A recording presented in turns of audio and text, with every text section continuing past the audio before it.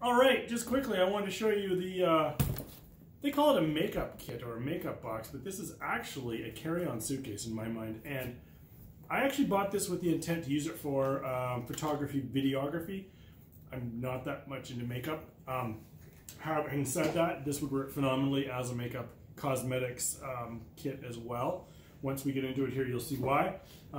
So quickly, here it is in a nutshell, 3-4 sides of it. It has double rollers on the back. We'll start by saying that. There's a double roller system, and that seems pretty robust. Metal ball bearings in there. The bearings are metal, which is a plus. They look to be well built. So there's 2 rollers in the back on each side, and then there's the blocks on this side. So it's not an omnidirectional roller. It just rolls in one direction, and then when you stand it up, it leans on these posts, of course. The back side's pretty plain. That's about it for there. There is a, similar to your carry-on suitcases, there's a button that you push and that extends all the way out. Push it again to retract it. There's a handle on top and a separate carrying thing, so you can wrap this around another suitcase and have it hang off of this side, and you can carry the 2 together. That one would be piggybacked on here. On the sides, they're both the same. The other side's the same as this. Open it quickly, you can see there's a nice big pouch here, and this is fairly thin. You can stick some stuff in there, but it is another access point for things you might want to put in there. Moving to the front or the back, I'm not sure which this is. There's a pocket here that's pretty thin. That would be for paper-like things. Let's go ahead and measure these as we're going. So this one looks to be about 7 inches wide and 7.5 to 8 inches tall, so that's fairly large. And then there's one just above that, which is slightly thicker, and it folds right down, so you can put something in there as well. And this one is 9.5 inches tall by about 9.5 inches wide, so square-ish. Moving on to the very top of it, there's a small pouch at the top. You can open this up, and this one doesn't go in there that far. I can stick my hand in there up to about there. So that pocket will go down to the top of this, I would say.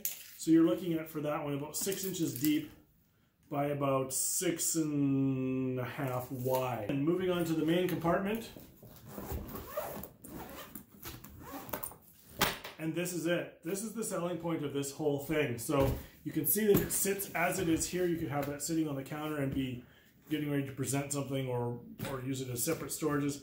I am really stoked about using this for camera equipment. I have so many different things, from drones to video cameras to tripods to little gadgets here and there. So this is going to organize all of my photography, videography stuff, and I can't wait to use it. So each of these has a clear plastic case on top, so you can easily see what's inside. There's a little handle, so those could be treated as individual packages, as they're meant to be for makeup, I'm sure. Simple zip to open system, and there it is. There's plastic lining on all of this, so I wouldn't say it's waterproof, but it's certainly going to keep anything that spills in there to a point.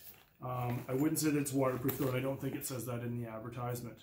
Let's quickly check the size of these. So these are 7 inches by 6 inches by about 2.5 inches deep. So that's a fairly large pocket for that little guy. And there's 2 of those. So those are the 2 that sit on the top. So you've got 2 of those. The next one in line is one like this, and I believe all the rest of these are going to be the same size. So when it's all apart, you've got 1, 2, 3, 4 of these and 2 of these. The size on the larger ones is approximately 1 foot, 12 inches by 7 inches, and again, 2.5 inches in depth. So they're about 12 by 7 and 2.5 inches deep. So moving into the box itself, you can see there's a removable liner in here, and this has a bunch of little, I'll remove it so you can see, there's a bunch of little sewn down portions of this stretchy elastic, and so you could stick things in there that you wanted to keep on a wall like that. This thing is removable, although it's not easily removed, and it just simply sticks back in there to the Velcro.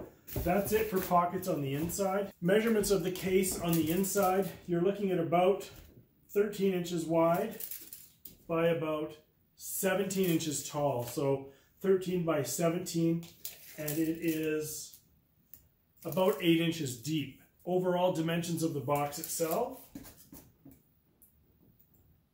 total height will be about 20 inches, 20.5 inches.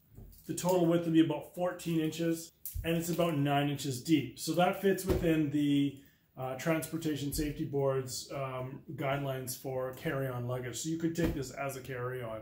One thing I noticed that when it was shipped, the clear faces were always put together. So they put clear face to clear face, like this, and then Gore-Tex or whatever this material is to that surface.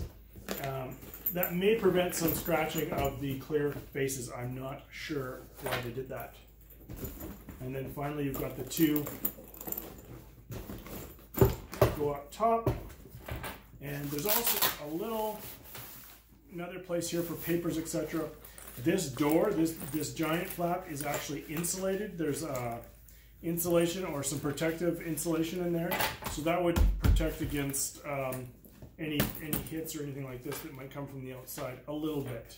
I'm always interested to know how much things weigh, and maybe you are too. So I'll see if I can weigh this thing on my tiny little scale here in grams. Get it centered on there. 4,130 grams, so just over 4 kilograms for this suitcase. It's fairly heavy to the feel, but remember there's individual cases inside of this, and I wouldn't say it's much heavier than your standard carry-on luggage. Places to look for problems with these, there's going to be, of course, this mechanism here. This button can break occasionally. I've had that happen on other suitcases. You may end up with problems with the zippers. These zippers seem solid. The stitching seems excellent.